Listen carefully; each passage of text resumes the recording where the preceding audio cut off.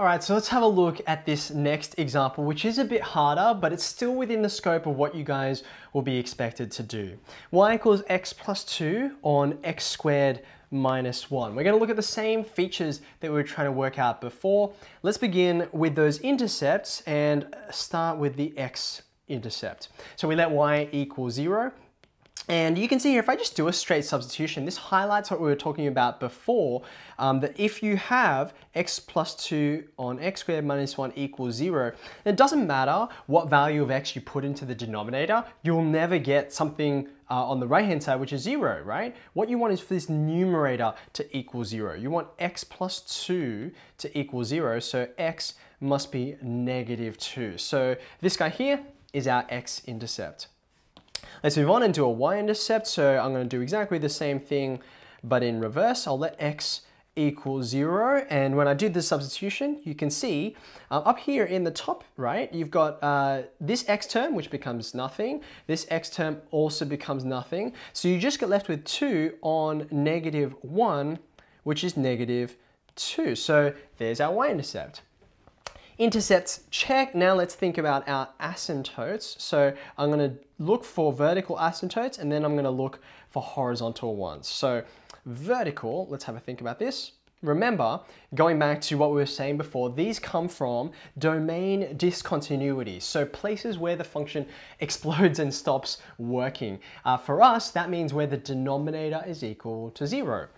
Now, if you have a look at our function here it is. The denominator there is x squared minus 1. If that denominator were equal to 0, we know this is what will give us a discontinuity. So we can go ahead and we can solve this equation.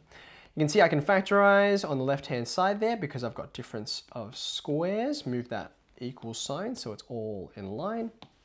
And this gives us not one, but actually 2 different solutions, which means there are 2 vertical asymptotes. So x equals negative 1. Or x equals 1. Now, in the case of 1 over x, or this previous example here, what was that? 2x minus 1 on x plus 2. We noticed there was just one vertical asymptote, but if you make your denominator, if you make that polynomial more complicated, if it's a cubic or if it's a quartic or anything like that, you can introduce as many vertical asymptotes as you like. So this time, we've gotten 2. Then lastly, let's work out our horizontal asymptotes. Now, like I mentioned before, there's lots of ways to work this out, but probably the simplest way is just to throw in some very large positive values and some very large negative values. So if I say x equals 1,000, what would that mean? If I go to this function here, you can see I'm going to get y equals 1,000 plus 2, which is 1,002, divided by 1,000 is going to get squared, so it's going to be 1,000,000 minus 1. So that's 999,999. Now, have a look at this evaluation here. You can see that this is going to have such an enormous denominator that even though the numerator is also large, the denominator is always going to be bigger. And that's because you can see the denominator has an x squared term in it. So no matter how big the numerator gets, I can put in x equals 1,000,000 or x equals 1,000,000,000, the denominator will always get bigger faster. So that means that you're always going to get this enormous denominator here, which means that y is approaching 0.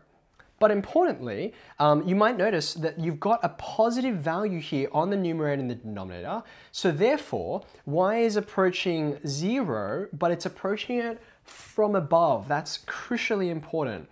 As you approach x is positive infinity, y is going to get closer and closer to 0, but it'll do it from positive values.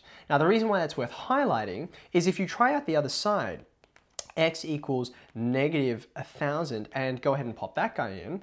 When you evaluate this, let's go back up, you can see it's negative 1,000 plus 2, so that's negative 998. And then on the denominator, you've got x squared minus 1, which is negative 1,000 all squared. Well, that, just like before, is actually 999,999, because x squared is an even function, so if you put in a positive or a negative of the same size, you get the same value. So the important thing is, again, you've got an enormous denominator. This thing is becoming very, very close to 0, but it's 0 from the negative side. You can see that from that numerator there, right? A negative divided by a positive, irrespective of their size, a negative divided by a positive will be negative. So you're going to get very small negative values. Okay, so what does this tell us? Together, you're approaching 0 on the right-hand side, you're approaching it on the left-hand side, so your horizontal asymptote from all of this information here will be y equals 0, okay? Now what you can see here, let's assemble all the information. You've got an x-intercept of -2, y-intercept of -2, two vertical asymptotes, x equals -1 and x equals 1, and then you've got a horizontal asymptote, y equals 0. And this is a really good opportunity to remind you, as you're doing your working, please tell us what you're working out. Don't just have a mess of equations here and think, ooh, I'm going to let x equal 0 and that'll mean something else. I know that's what your brain is doing, but I have to know what that actually gives me, because otherwise, like x equals -2, on the previous question, that wasn't an intercept, that was an asymptote. These equations here can stand for radically different things. It's the words, it's the language you use around that working that actually decides what does it actually refer to, okay? All right, so I have all my main pieces here. What I'm going to do is, I think I actually need a bit more space. So I'm going to move this guy. We'll come back to this homework later on. Let's move this out the way. Okay, and now what I'm going to do is I'm going to draw my Cartesian plane, and I need enough room to do that. So let's make this all a little bit smaller. Pop it up there. And then let's draw ourselves an x and a y axis that's an appropriate size. Okay, so I think that's enough space.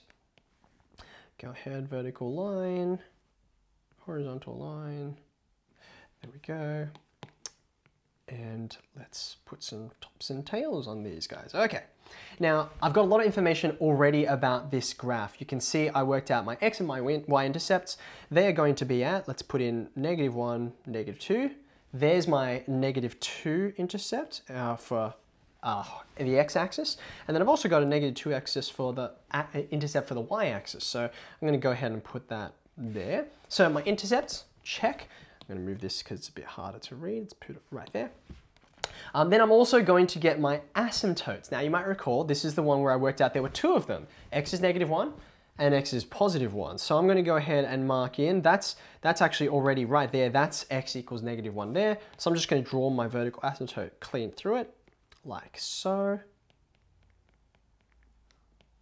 That's x equals -1. Then I need the other one on the opposite side. So we'll put in a +1 there, drawing downwards again. And that's x equals 1. Now lastly, and this is going to be really important here because you'll start to realize why we did some of the theory earlier on. I'm now going to put in my horizontal asymptote, and I wonder if you notice something unusual. I'm going to start over here on the right hand side. There's my my y equals 0, horizontal asymptote that I worked out just up here. Okay, so it's sitting on the x-axis like so. I'm just drawing my lines across, and then as you draw all the way across, you might realize you hit this guy. This is the intercept, right? Now we already worked out an x-intercept before. It was like the first thing that we calculated, but we also found that y equals 0 was a horizontal asymptote. So this is an example of a graph that passes directly through its horizontal asymptote. The horizontal asymptote only tells you about the extreme values, the very far left and the very far right.